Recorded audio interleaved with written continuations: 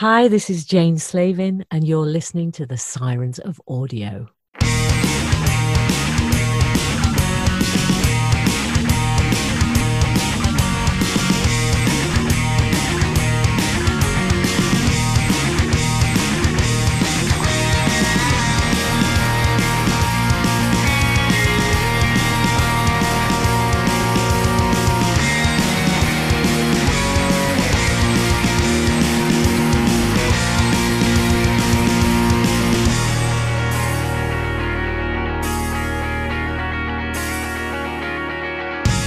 G'day audiophiles, this is the Sirens of Audio, the podcast devoted to all things Doctor Who and the Doctor Who universe in the audio medium. My name is Dwayne and joining me is... It's Philip. Hey Dwayne.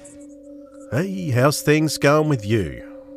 Yeah, things are great. Staying busy, lots of things happening all the time, so lots of good things to listen to. It's been great. The man with 6 kids, there's things going on all the time, really? Yeah, just one or two things now and then. Very good, very good. Hey, listen, I have been listening to so much audio lately that yesterday I got sick of it and I picked up a book. It's a book that I've been wanting to read for a long time. It does relate to audio, so I'm going to tell you a bit about it. I picked up, I can't remember where, it's been sitting around on my shelf to read for probably 12 months. And I brought it along with me on the trip that I'm on. Hadn't even touched it. But it is Frankenstein by Mary Shelley. I'd never read the book. I'd seen a few different versions of the movie, and I found the book an absolutely riveting read. Have you read it, Philip? I have read it. It's an amazing book, and thinking it was written in one night is astounding. Wasn't it a short story and then expanded on? Yeah, I believe so. But yeah, she wrote a lot of it. But she fleshed it out, yeah. In one night, yes. Yeah, pretty amazing stuff. It's really interesting because we've been talking lately about Big Finish authors, and we've been pretty excited about the number of female authors seeming to increase. And I'm thinking about it, I think this is strange to be talking about. Why has there always not been that level of equality? Well, I can't even believe I'm saying the word equality because I'm not usually that political, but I've noticed that, yeah, the number of female authors has gone up considerably, and yet here, I've been reading over the last day, just finished it tonight, a book that is considered the first science fiction novel of all time written by a woman. So women had it first. And what I did notice from the book is the ambiguity around the monster, because there's been different versions of the movie, of the story. Well, there's been different versions of the story on film, and I think the one that came closest to me that I have actually seen would probably be the Kenneth Branagh one with Robert De Niro. The 1930s one with Boris Karloff doesn't even come close, so it's virtually a different story if you ask me. But this book was a fascinating read, and I'd love to actually hear it performed by someone as an audio book at some stage when I've got the time to do it. It's totally different. How long's it been since you've read it? Do you remember? I read it in year 11, so it was a very long time ago that I read it.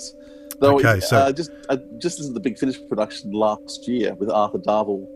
Yes, playing Frankenstein. But yeah, it's been a long time since I've read the book now.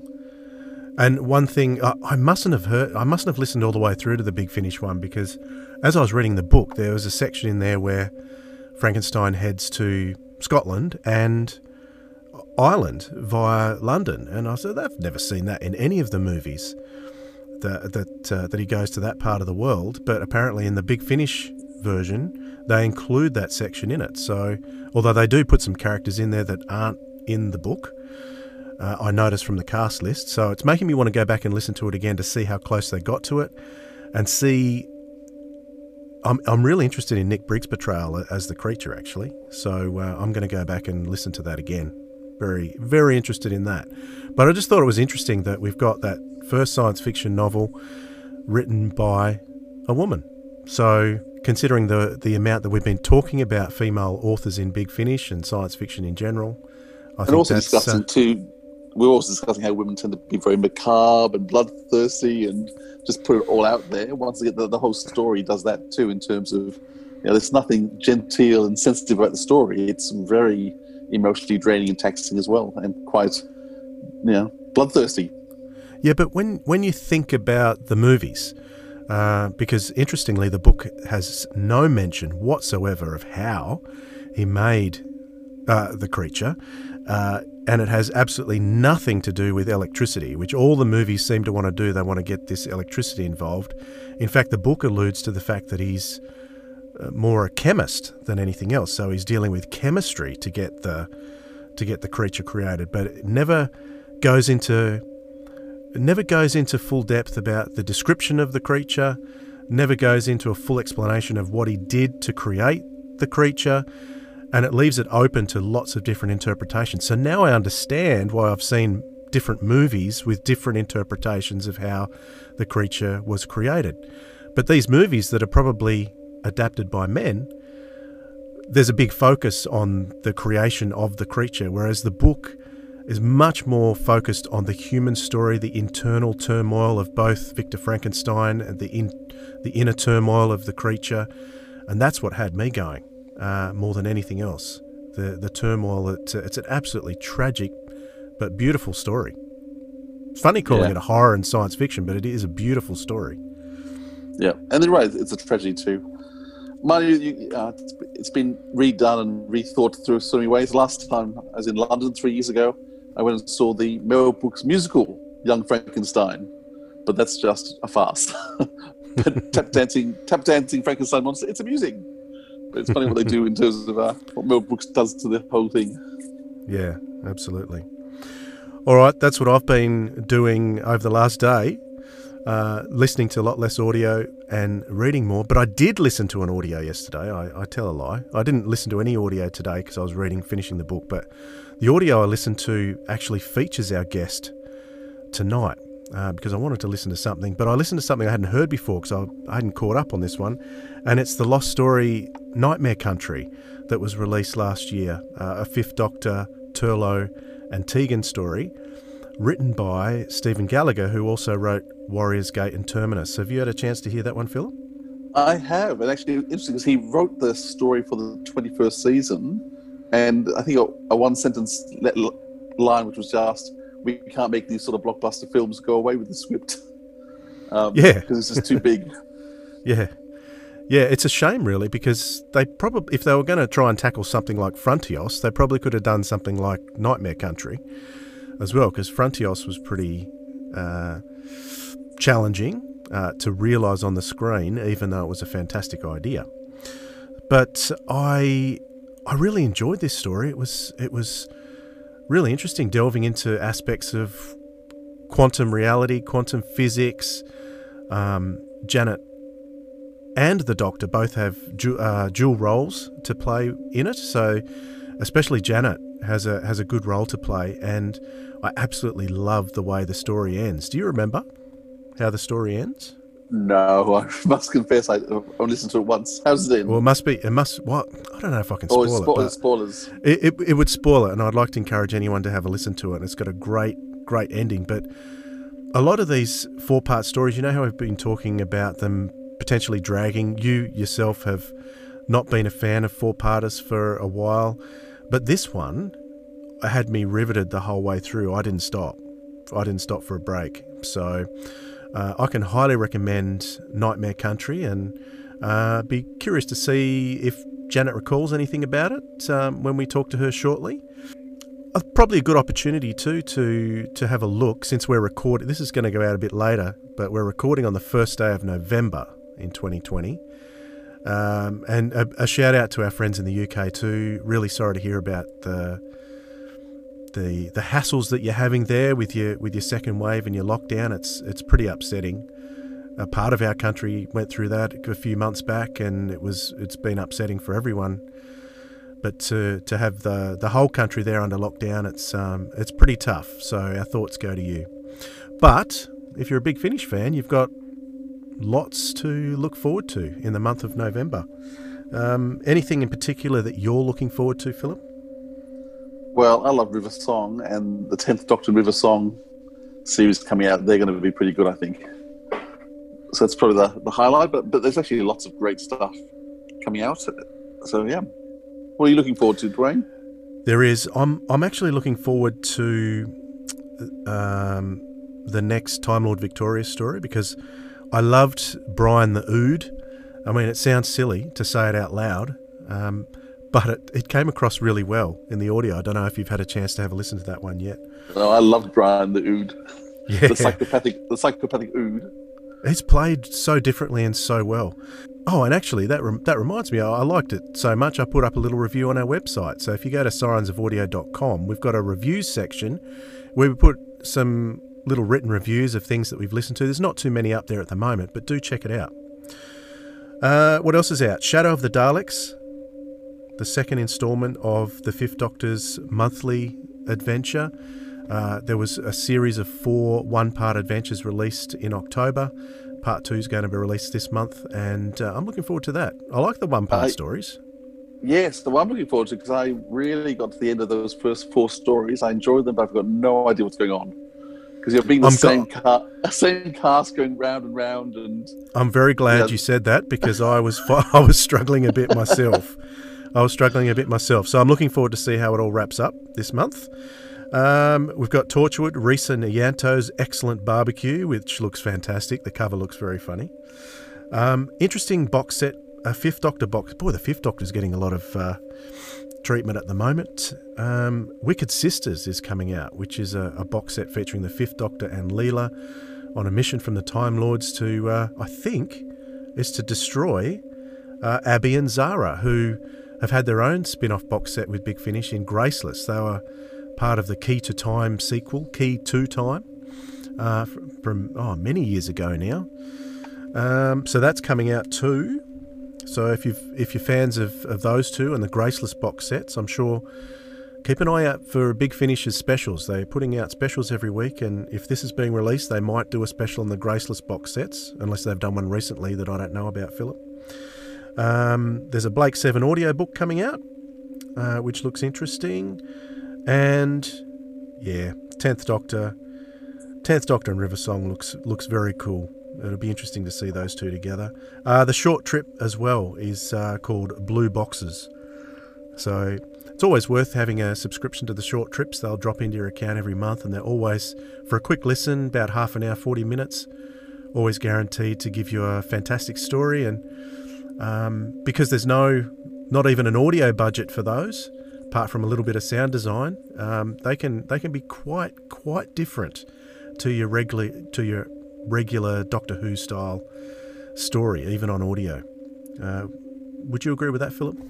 Yeah, I would. The favourite series I had for a long time was the Companion Chronicles, which usually only had 1 or 2 cast members in it, but it meant the writers had to be super creative, and I think that the short trips have sort of taken on that mantle now. So often they're very creative in what they do. I think it was the Indy Fisher one recently was just superb, because it was all told in first person as Charlie, which just made it more powerful and just a strong story. So yeah, there's some great short trips there. There's a Master one as well, and actually the other one, the Rufus Hound one, where he's playing the meddling monk, is just brilliant, and it's so funny, but so great twist at the end. So there's some great ones out there worth getting into.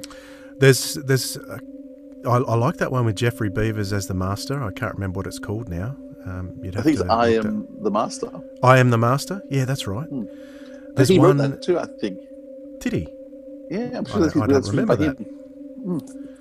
And there was also one that really grabbed me from a couple of years back by Matthew Waterhouse. There's an Adric story that was... Do you know the one I'm talking about? It was very, very different.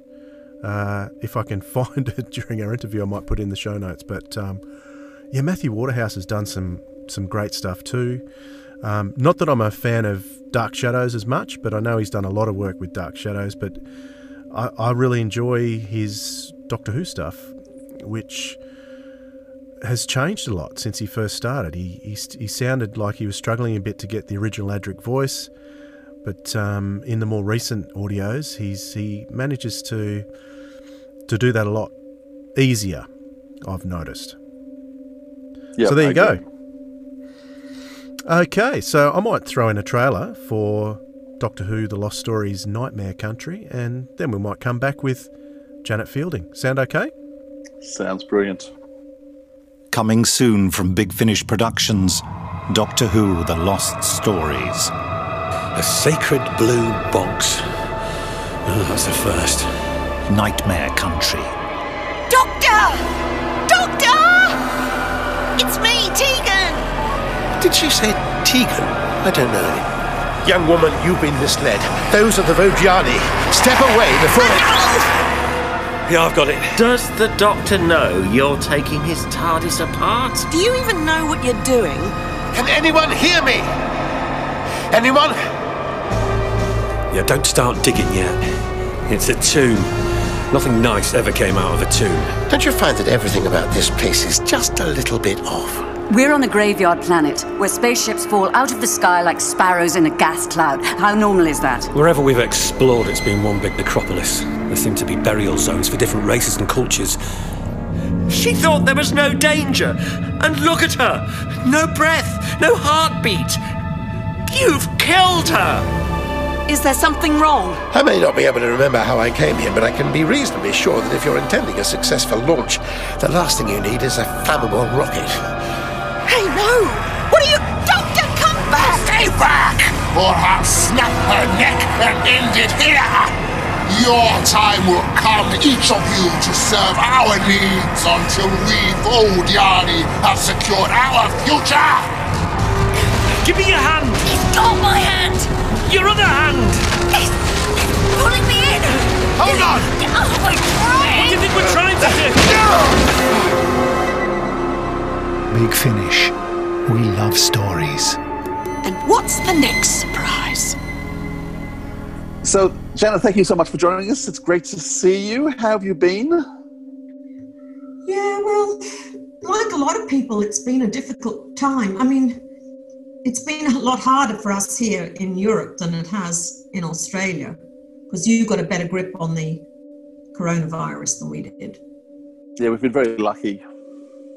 Well, yeah, but see, I think the thing is London's one of the world's great crossroads, so that makes for a special problem. And also, our government didn't get a handle on test and trace, you know, and that makes a big difference. That whole, they punted it out to Serco, and Serco, you know, yeek. Right. They just haven't done a good job. No. Now, you've managed to stay safe, though? Yeah. So you're going to lockdown for a month again this Thursday. What's lockdown going to look like for you? Not that different. Really, to be honest with you, not that different. And because what it'll mean is not going to cafes and restaurants locally, which I do try to do because, you know, they need all the support they can get. But I don't go to London at the moment. I go to Canterbury sometimes, which is nearby, but I don't often leave Ramsgate very much. What will lockdown look like? Are you allowed to go out for walks and things? Are you allowed to get takeaway Yeah, still? so I'm very lucky because I live right near the seafront. I'm right on the seafront, and I can go for long walks along the cliffs and things, so that's lovely. And when you walk out, you know, you run into friends and, you know, so you can have a distance chat or whatever. So that, on that score, I'm really lucky. So have you been able to do any work or recording? What have you been? Yeah, so what we've done is I've been writing a book. Oh. Yeah. And then I've also been, so I'm now on fourth draft. And then the charity that I run, which is a youth charity, we've been doing projects with young people, but mostly online, and then some small workshops, socially distanced, face masks, all the COVID secure stuff. But it just means you can't have as many kids in the workshop as you normally would, you know. So, but like, for instance, they did a project at the recent Ramsgate Festival of Sound. In fact, they did 2 projects. 3, I tell a lie, 3. So, yeah. Now, the charity, just touch on those two things. So the charity you've been involved with is Project MotorHouse? Is that correct? That's right. Yeah. So you've been involved with that for a lot of years now. 10 years, yeah. 10 years, wow. And that's helping youth in the area. It's teaching them skills of business and trades, is that right? Well, actually, what we tend to do, we've evolved, as we've gone on, because there was a building side to this, which was saving a building in Ramsgate, a derelict building, but the council, who were going to give it to me and do the frame, ended up selling it because they were broke. And it sort of evolved into an arts heritage organisation for young people. So we do a lot of art projects. Primarily, we do photography. We do a lot of photography. Photography is really, working with SLR cameras is really good for young people in all sorts of ways. It helps build their confidence because they're technically challenging, but, a bit of expert tuition and you can start to produce a good result. And it teaches you to look at the world more carefully and things like that. And then during lockdown, we produced, we ran a small Instagram project, a photo competition for local youths in the area, under 18s. And we're going to be doing a series. So we're just making a series of films to run 6 small competitions based around a particular visual theme. So, the first one will be light and shadow. And then, the others like portraiture and things like that. Right. Architecture. Lots of young people involved in all these. Yeah, we had 145 entries for the previous project. Yeah. That's exciting. I think it was just under 300 kids in our last financial year. Brilliant. Do many of the kids recognise you from Doctor Who days, or not really? I don't know. I guess some of them do, but not. I mean, I think you'd have to be a fan of the old series, and you get kids whose parents are Whovian. But it's really funny. You don't think that people know who you are, and then you find out that they do. Polite enough not to hassle you about it. Yeah, they are, generally speaking. I mean, we've also got Brenda Blethen is a local resident and indeed one of our trustees. And I mean, one of the events we did with the kids was showing a load of their photographs at a picnic, a socially distanced picnic and music concert. And nobody hassled Brenda, she was there, but people leave her alone, So it's quite polite. That's great. Now, you said you're working on a book. What's the book about? Not going to tell you yet. Any clues at all? Well, it'll be going out soon. I'll let you know. I will let you know.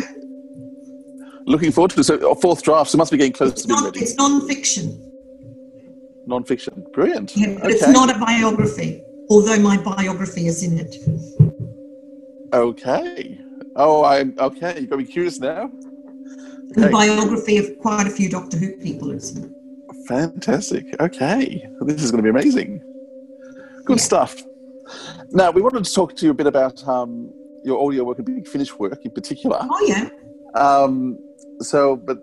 Where it goes. Now, Gary Russell, when he first started doing Big Finish audios, he said there was 3 people he wanted to work with. Yeah. He wanted to work with Paul McCann, Tom Baker, and you. Right. So okay. I don't know whether he did say that. There were 3 people he was after, and you were one of them. I think maybe it was a bit of a challenge. Actually, where he cornered me was at a fan convention in Sydney. I would have been there, actually. Yeah, in 2003. 2003. Right. And that's where because I'd worked with Wendy Padbury just slightly on the 5 Doctors, but that's where I kind of really got to know her and got friendly with her. Yes. And I had never met, I don't think I'd ever met Katie at that point, and I met Katie at that as well. But Gary bless his furry little feet, he talked me into doing a big finish, and I said, right. And I thought I'd be really, really rubbish at them, so I didn't want to do them. Is that why? Was it that you were concerned about how you come across? Well, I thought it was a long time since I'd done any acting. And so I was a little bit hesitant about doing any, because you kind of, you decide to move on with your life. But then he talked me into it, and I found I enjoyed it. And it was really lovely, because I used to see Peter anyway because we're both members of a club in London called Soho House. And so I used to see Peter anyway. And then I sort of got back, I got to see Sarah again, and, and Mark and Matthew and, the old crew, and you've known each other 40 years, and do you know what I mean? You're just really friendly. And so that's been really lovely. And then the Big Finish team are just lovely, and I really enjoyed it. And Toby's lunches, at the studio were just superb. How could you not the lunches? Yeah. How could you not be in love with Toby's lunches, I mean, I'm about to do some more in December, the lockdown versions. Okay. I mean, I'm set up, I can do a home setup, but my internet isn't as good as it should be for that sort of thing, really. Can I just say that we spoke to John Dorney a couple of weeks ago, and he said that he got his first job with Big Finish by talking with Gary Russell at a Sydney convention. I reckon it was the same one. So it was a very fruitful convention in 2003. Lots of good things happened. Well, who knew? Who the hell knew? Isn't that amazing? People need to come to Sydney. It's where things happen. I know. I'd love to get back there. I really would love to get back there. I mean, last year I went to Australia 3 times. I planned to go once because my youngest brother was turning 60. Your baby brother? My baby brother. And my baby brother had been so good with my parents. And I said, we should really all the siblings get together and celebrate or commiserate.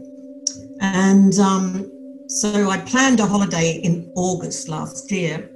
And then my dad died in July and my mum died in November. So I ended up going 3 times. And, it's just, I'd love to have gone this year again because, I love seeing my brothers and friends in Australia, So it's kind of, And I love Sydney. I haven't been to Sydney for ages. Actually, 2013. Right, okay. And I hadn't been to Melbourne in 2013. I don't think I'd been to Melbourne since the 70s. Right, wow. And I like Melbourne because that's better shoe shopping. It's the unclean city at the moment, but yes. And I have very small feet. So in England, I tell you, this is the land of the Bigfoot. It is really hard to get the right shoes if you've got small feet. I have to go to France or Italy, which I can't go to at the moment. No, are the borders open between the different countries? They were. So friends of mine came back from Rome recently, and they got back just before you had to go into quarantine. Right.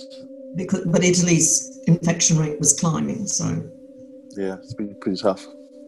Yeah. Okay, so when you first came back to Big Finish, just to get back a little while, so it was in 2006 you did your first audio, and you actually played your contemporary age of 2006, rather than, was that your choice in terms of, I'm going to come back, I'm going to do one for you? No, wasn't your choice? Not at all. And he gave me a terminal disease, for God's sake. Because I said I'd only do one, he gave me a terminal disease. And then when I complained, he said, you told me you were only going to do one. And it was his last show. But luckily in the TARDIS, that doesn't matter. No. Because you can go back in time or forward. So it was a positive. So when you did that one audio, there was a positive experience. So that because it was another 4 years before you came back again. Was it? Yeah. Was it really? It was. 2006 you did your first one, and it was 2010 when you came back into the trilogy with Sarah Sutton and Mark. It started doing. They started doing 3 every year for basically since then. Yeah. So it just took you a while to get into the swing of it? No, that's their choice, I think. I think what happened was I kind of was sticking to my guns, but then about it being my last, only doing the one. And then I think they kind of went, I kind of got talked into more because it was fun. Yep. That's what happened. Did you find that you just fall back into Tegan though? I mean, she's a character you played for so many years. Yeah. Do you just feel comfortable playing her? Yeah, I mean, I had certain. It was really funny because Peter and I started taking the piss out. I mean, am I allowed to say taking the piss? Yeah. Anyway, Peter and I do take the piss out of each other a lot. I mean, a lot. And David has said you have to watch out when they're being polite to each other because that's when it's not. So on that, I did change quite a few lines, or I wanted to change quite a few lines. And the reason was, Joe, who don't get me wrong, I thought he'd done a good script, but he'd made Tegan a bit unkind. And while she was cranky at times and quite assertive, she was never unkind.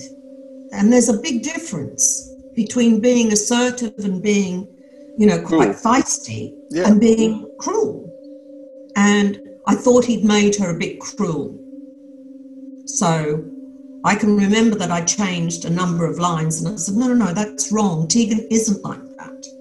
She isn't cruel. She's just cranky at times. Confident in herself. And confident, yeah.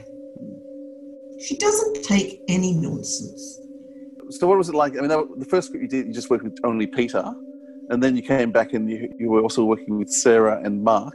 Had you done much? Had you been keeping in contact with Sarah and Mark much between times? I don't stay in contact with Mark much, but or Matthew, although I do email them from time to time. But I stay in semi-regular contact with Sarah. Yeah, fairly regular. And the same with Peter.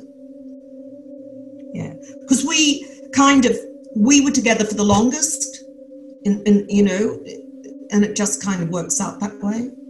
Yeah. I mean, stand by for the Blu-ray of, I think it's season 20.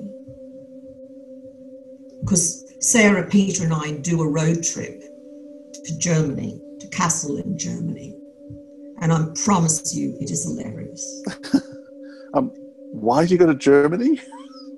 Because there was a fan convention on. And what happened was, Sarah and her husband had bought a new car. And I said, well, let's take a week to go to Germany and see a bit of Germany on the way. Good idea, said Sarah. The next thing I know, Peter's found out that we're going to Kassel. He'd been there the year before. He phones Kassel and says, why don't you have me along with the 2 girls? What? So what Sarah and I did was I phoned Russell Minton, who produces the Blu-ray extras, and I said, listen, Russell, it's going to be Peter, Sarah and I on this road trip. I think you should film it. And he agreed. So we ended up only doing a 2-day road trip. but they filmed it. And we had a ball. We really had a good time. And it was funny. It was very funny. It was very, very, very funny. We had a lot of laughs. One of the most entertaining things about your seasons on the DVD releases, apart from the shows, of course, was listening to your commentaries. Were you a bit sad once you'd finished all those? You sounded like you had so much fun. Oh, we had a hilarious time. We had such a good time. We would, Peter and I in particular really sparked off each other when we did commentaries together, because we were very irreverent. Yeah. What is actually the process for recording a commentary? You're put into a room and they just play this video with no audio and you just talk over it, or how do you prepare for that? In the old ones, you used to watch the entire. You'd do your homework, and then you'd come in But with this, it's a bit. We tend to watch segments of it, and comment on it. Yeah, but it's enough to know. You know what's happening. Because often you know the story. So, yeah. You and Peter sparring off each other has been a highlight of conventions and audios and DVDs for years. How did that all start? Do you know what? I think the dynamic goes something like this. Peter is the only male with 3 sisters, right? I am the only female with 3 brothers. And it's like a brother-sister thing. And I've just always taken the mickey out of, And also, I get really cranky with him because he's always we're always having to fit in around Peter doing 5 jobs at once. Greedy little thing. So greedy. So, put it this way, if Peter stopped working, 3 other actors would have a career because he's that busy. Every time you phone him, okay, Pete, how many jobs have you got at the moment? It's hard not to feel the envy. Doctor Who, the 5th Doctor box set, Iterations of I. Something's happened on that island. It's an evil place. Bad things happen there. Even the doctor wouldn't bring us to a haunted house. Are those graves? Well, that's disturbing. There's hatred here, Tegan. Anger. It wants us to go. I thought I saw someone. Indistinct, moving through the dark. Like a scream without a face. Like insanity walking. It was laughing. I was wrong. I'm not all right. There's something evil here. We can't stop it. What's going on here, Doctor? It's all well and good being rigid and rational, but you only need to be wrong once and there'll be nothing to help when the ghosts come out to play. I think we woke a demon. Doctor!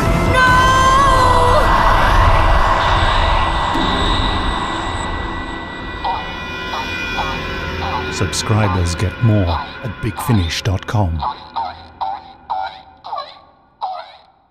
In terms of Matthew Waterhouse, certainly in terms of the while you were recording with him on the show, it felt like the story seemed to be that it was a bit tense with him when you were on the show. And he wrote his, I'm not sure if you've read his book or not, The Blue Box Boy, where he talks about being pretty miserable, more so with Tom than with later people, but just in terms of, I think he had these huge dreams, expectations of what would happen when he got on the show, and none of them were really met. Yeah. Just in terms of how was the relationship re-establishing with him when he found, because it took him years, even longer than you, to come back to Big Finish and start doing recordings. Oh, really? I didn't realise. I thought he'd already done some before I did. No. Oh. No. Oh, I didn't realise that. Because he was living in America.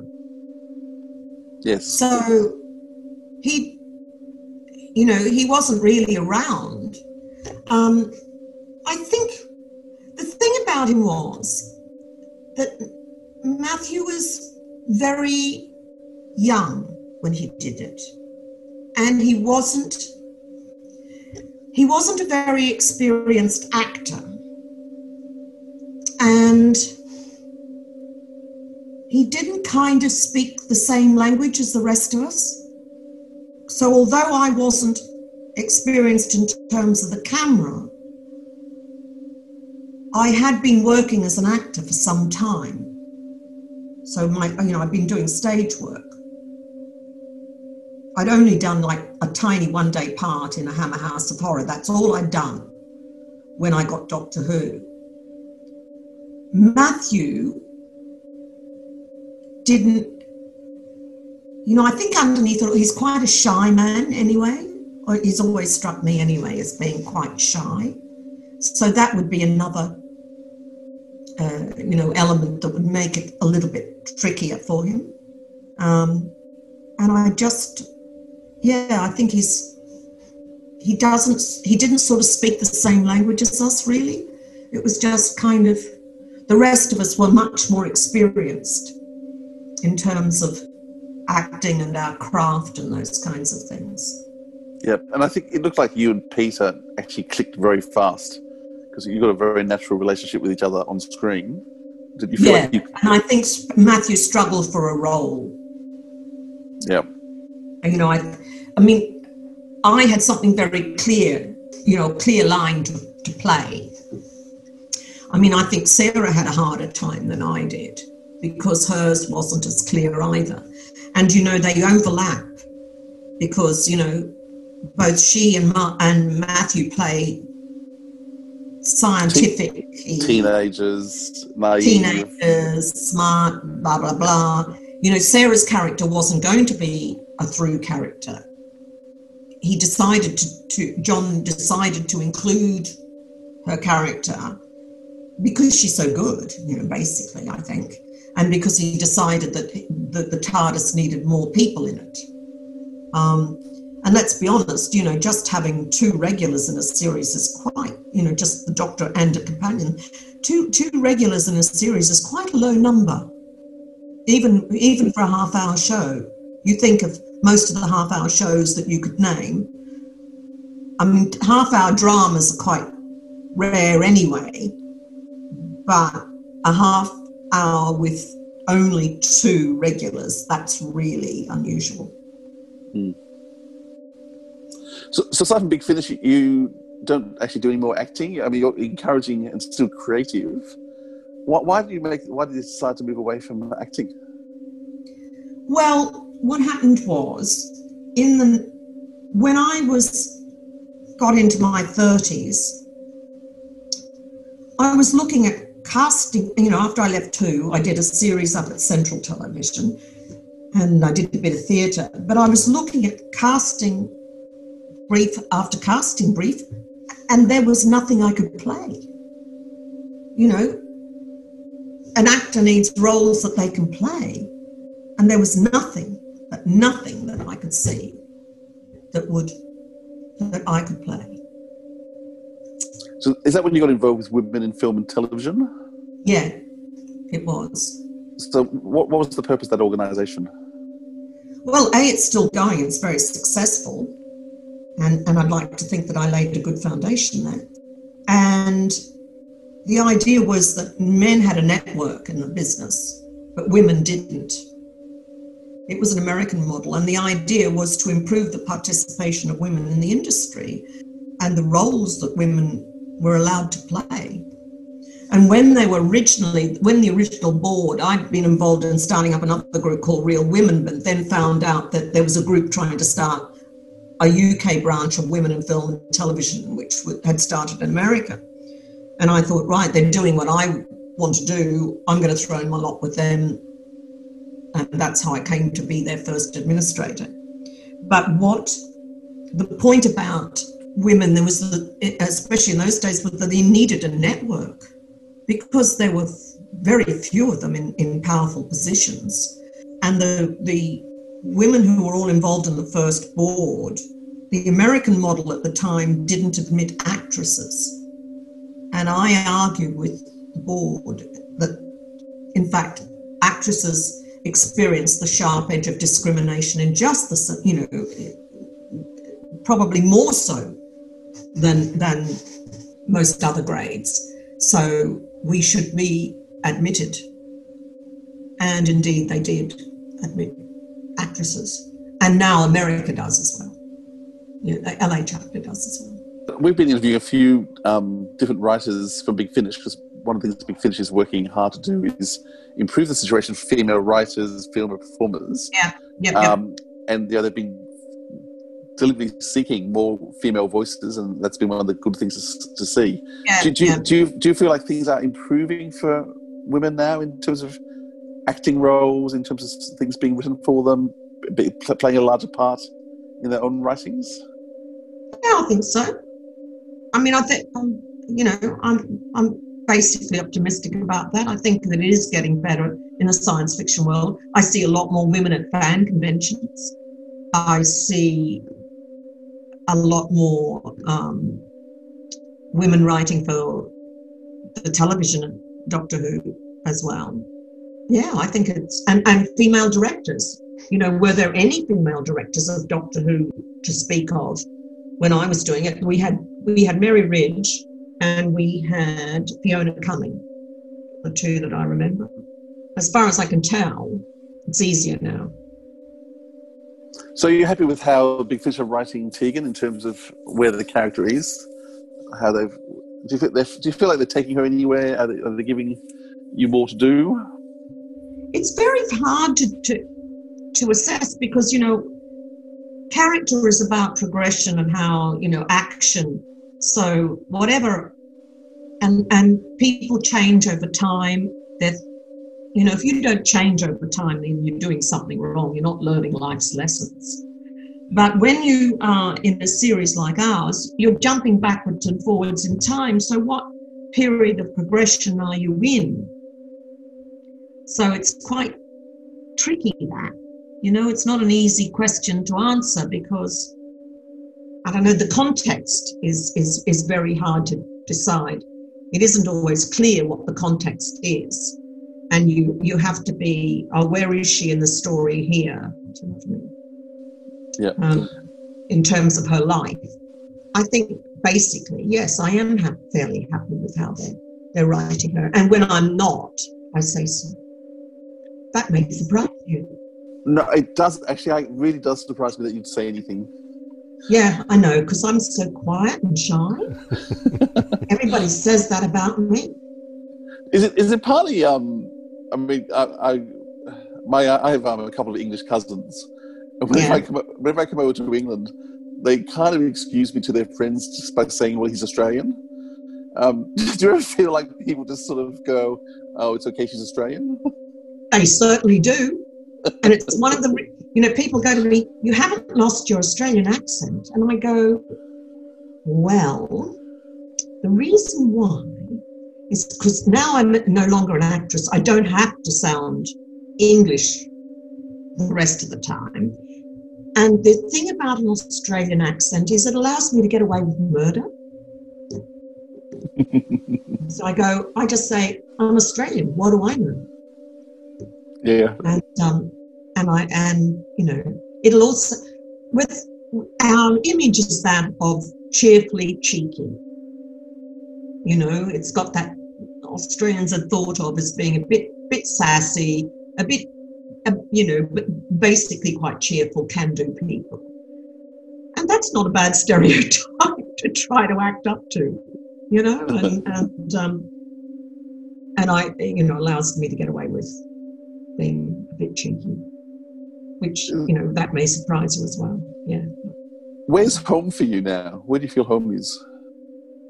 That's a good question. I don't know, both are home.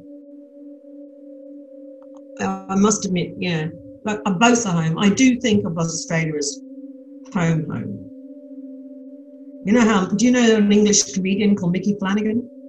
Yes. Yeah. And he talks about being out. You know, you can go out or you can go out. Out. Well, there's home, and there's home. Here is home. Australia is home. Have you thought about moving back to Australia? I don't think I could afford to move back to Australia.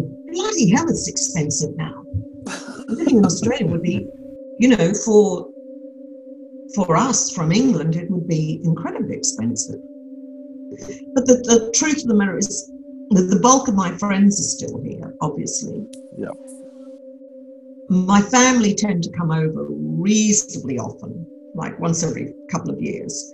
And I tend to go out there. I tend to go out once every couple of years.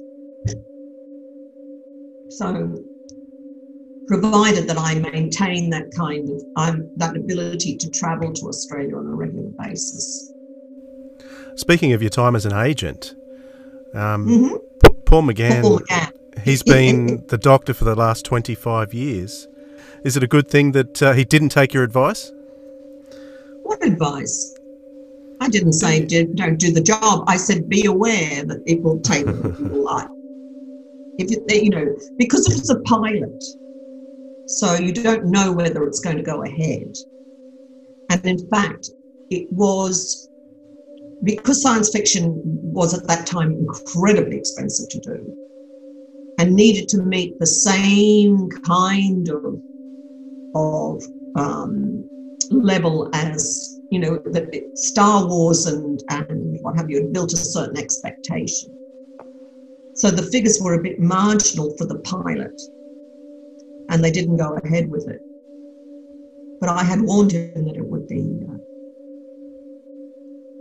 extraordinary, would change his life. And it did. Certainly did. Yeah. And I do see him from time to time at conventions. Why did you give up being an agent? Was it just... Because at the end of the day, there's nothing you have that's yours. You don't participate in a production. You don't create something that's yours. Even running the charity, I help create and produce projects. And I just, for that reason, it didn't feel satisfying. I just found it a bit relentless. It didn't allow headspace for anything else. If you were doing it properly, it didn't seem to allow any headspace for anything else. But I love working with the actors, and I love being able to afford to go to the theatre a lot. That was a joy. But and that was the good things about it. But the bad things were that it was relentless. And also I'm not very ruthless, people may think of me as cranky and assertive, blah, blah, blah, blah, blah, but I'm actually not a very ruthless person. And I think you need just a streak of ruthlessness to be a good agent. And that, of course, is their reputation. Now, you said you've got some more filming coming up in December. So does that mean you're not filming. Audio work coming up in December. Audio. Yeah, Big Finish. So you're going to turn one of your rooms into a sound studio? Is that the plan? Well, no, we're supposed to be going up to a studio in Wadhurst near Tunbridge Wells. So there will be three of us there, Sarah, Matthew and I. But who knows with lockdown? I've certainly got the equipment here to, record from home. But the reason why we're not using my home necessarily is that my internet connection is not at the fastest, and it does drop out. I will have several dropouts a day. And that's not uncommon. I've got a friend in Brighton who complains about the same thing. So Peter won't be there recording at the same time? Is he off filming other things? He's busy? No, he'll be recording from home. Right. As I understand it. If he's off doing something else, he's certainly going to get a complaint from me. But he'll be expecting that. What does a normal studio day look like for cast and crew? Before lockdown, we'd go up to Moat Studios, which is near Portobello, in Portobello Road in London, off Ladbroke Grove, and you'd roll up at sort of 10 o'clock. Peter would always be just that little bit late, because that's traditional. And Toby would have a load of donuts there. So you'd try and resist the donuts for a bit. And then you'd meet the new cast. Then you'd start recording. And then you'd have a morning break of 10 minutes or so. And then you'd record through till 1, then you'd have lunch. And then you'd record through till 3-ish, 3:30, and then finish at, depended what time, 5:30. Is it do you tend to have a read through then a record, or no? You rehearse record, but yes. it's scene by scene. You don't read through the whole script and then do it. Right. And what Peter does, Peter gets, as you finish recording, Peter just hurls the pages that he's done off. He just hurls them in, and his booth always looks like a snowstorm after about an hour. Do they ever say, hang on, we need page 22 again, and he can't find it? Yeah, that's right. Correct. That is true.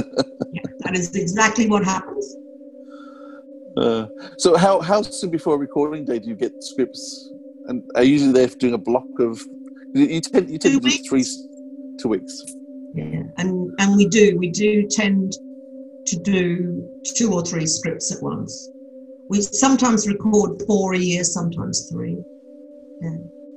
So it feels like it's because we keep getting it constantly dribbling out all the time. It feels like you're always doing work. But I'm guessing it's only a few days a year then that you're doing. Yeah. How do you spend the rest of your time at the moment? Well, I run the charity. And that's basically full time. That's your big focus. Yeah, basically. Okay. If some of our listeners want to donate and support the charity, what can they do to do that? There's a donate button on our website, and so it all goes through, a third party, which is secure and all that kind of stuff. And it's called Project MotorHouse, yeah. And you'll see loads of the videos about the kinds of things that we do with kids. Great, so worth going and having a look at and seeing what you've been working with. Yeah, because this area is there's a lot of disadvantaged people in our area. And so there's, it's not a rich area at all. It's interesting because in terms of Australia, anyone who lives on the water has money. It's not quite the same. I know, but England is completely different. It's completely different. I mean, it's starting to get better, a little bit better. But what happened in the 70s was that the British seaside holiday market just collapsed. People went, why am I going to a British seaside where it might rain, where the landlady will kick me out first thing in the morning and won't allow me back before 5:30 at night, when I can go to, for the less money, I can go to Spain or Italy. And hot weather. So that's what people did. And what happened was that people who were on benefits, a lot of those seaside boarding houses and stuff started asking, started taking in people who were on benefits because that was the only business they could get. And so that meant that there were high levels of poverty in the area. And at the moment, what's happened is that a lot of the poorer councils in England, the poorer districts, are being made poorer because their grant from central government that used to make up the difference is no longer being paid. So it's not good.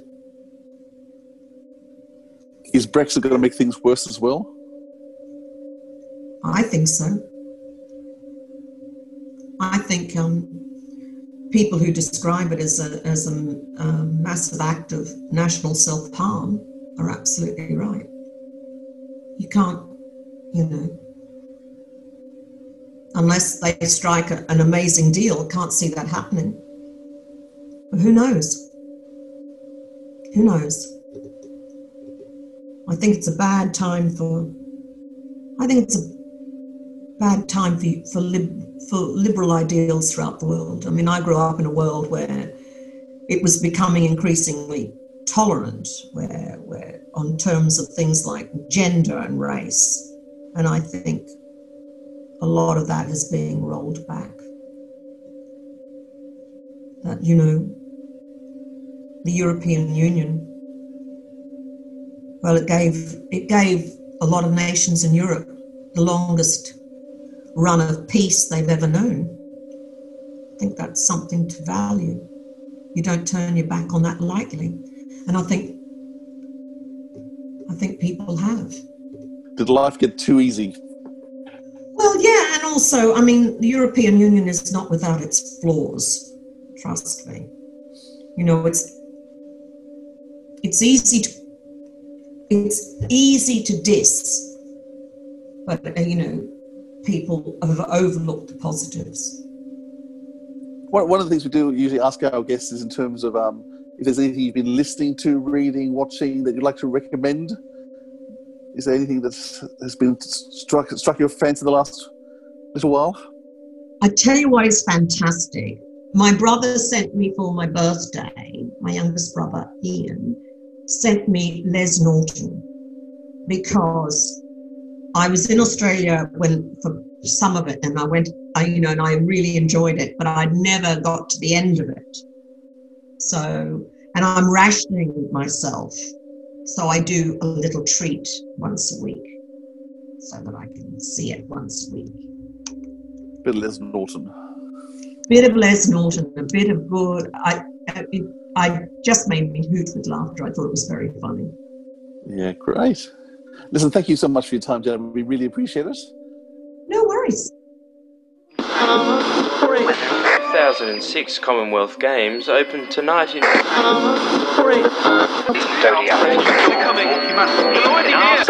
Interrupt this broadcast with some breaking news. The city's telephone system has been hit by some kind of electronic attack.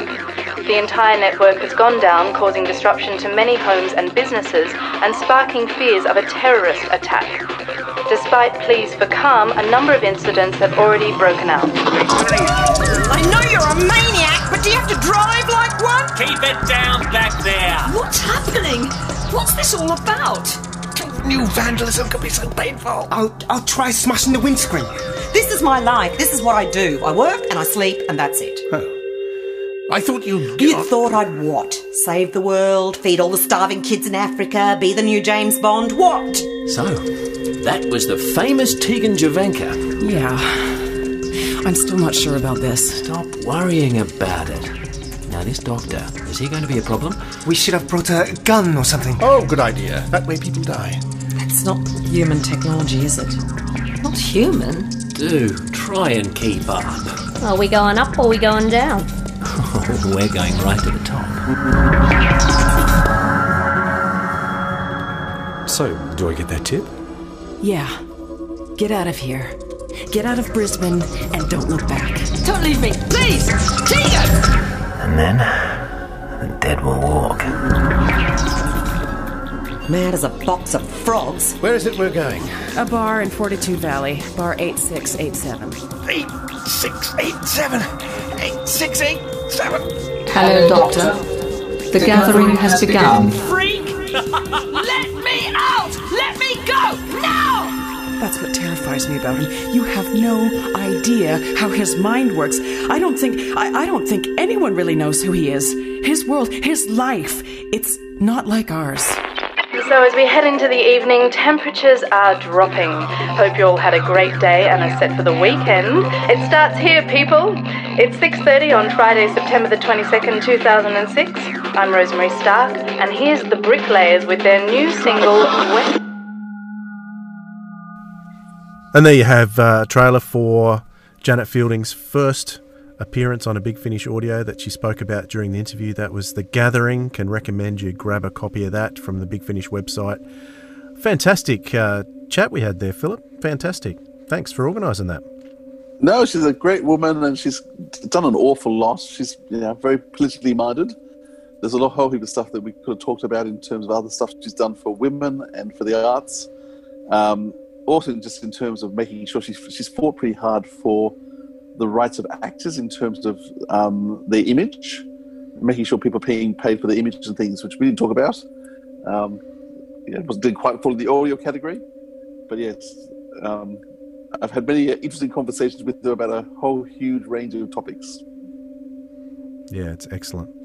So we have come to that time once again where we're going to recommend something that we've been listening to that you might find enjoyable too. That's not necessarily Doctor Who related.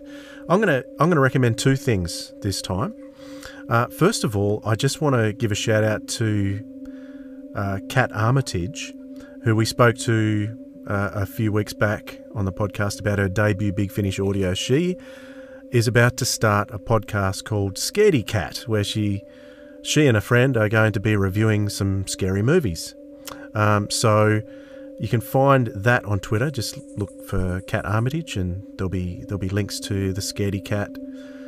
I think it's Scaredy Cat. She must be the scared one, and the other one must be introducing the movies to her. So Scaredy Cat with a K. That's what I recommend for a podcast. And I'd also recommend another podcast called Gallifrey's Most Wanted. They've just done a sister podcast on their feed called The Runcible Report, which I love that name. It's a cool name for a podcast where they wax lyrical about certain topics rather than a specific story. And their first episode, they talked about the I, Davros box set, which has just been released as a download package.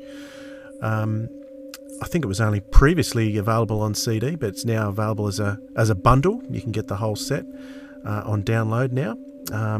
So they talk about that. Look for the Runcible Report on the Gallifrey's Most Wanted feed. What about you, Philip? Well, I'm going to recommend another podcast, but it's not Doctor Who related. As you mentioned, we're recording this on the 1st of November, so we're a couple of days away from the presidential American election. So all of you will know who the president is, so we don't know yet. But one of the podcasts I've been listening to is called the PEP podcast. It's connected, was not really connected, kind of connected to the Planet America TV show. So Chaz Lizzadero and John Barron do a TV show in Australia called Planet America, where as a bunch of Australians, they analyse American politics and American history from an Australian point of view. And it's quite funny, but also quite informative. But there's a podcast connected to that called the PEP podcast, which is Chaz Lizzadero. And it's just, he's an Australian comedian, who's done lots of other things. But he's talking about American politics. And so it's a fascinating podcast. It goes about an hour or so a week, which just analyses what's happening in America. But it's poured away. It's not political. It's political, but it's not taking a political view. It's just discussing what's happening over there and possible implications. So I try and listen to that just at the moment. I've been listening for the last little while, trying to get my head around what's going on and what the future might look like.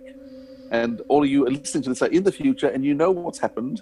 And I'm just waiting with, I don't know, dread or excitement to see what's going to happen next. And glad I'm Australian. If it's to do with Chaz Lizzadero, I'm sure it would have just a touch of irony in there somewhere as well.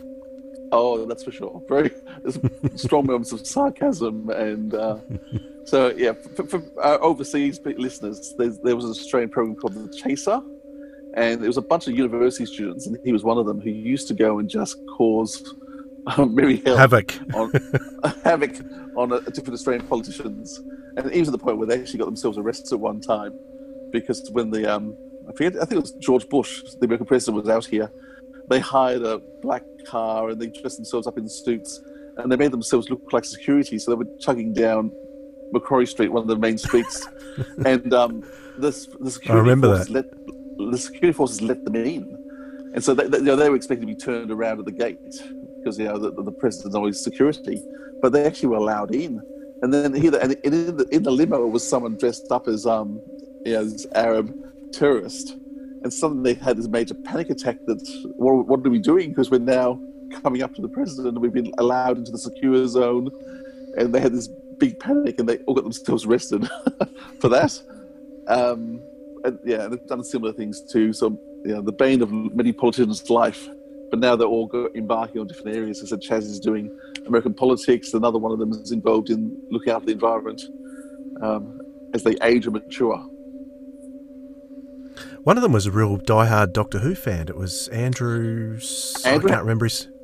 Hansen. Andrew Hansen, and he's still he attends Doctor Who conventions whenever we have them. So he's a huge Doctor Who fan, and we'll let's get him on. Let's get him on. Talk about Big Finish. Okay, I'm sure he'd do it. All right, Philip. Thanks for that recommendation, and don't forget, listeners, we have got lots and lots of good things in store for you coming up on the Sirens of Audio. So make sure you subscribe, like, drop some feedback, send us a nice email at sirensofaudio@gmail.com, follow us on Twitter at Audio Sirens, check out our webpage and our reviews page on sirensofaudio.com. Let us know what you think.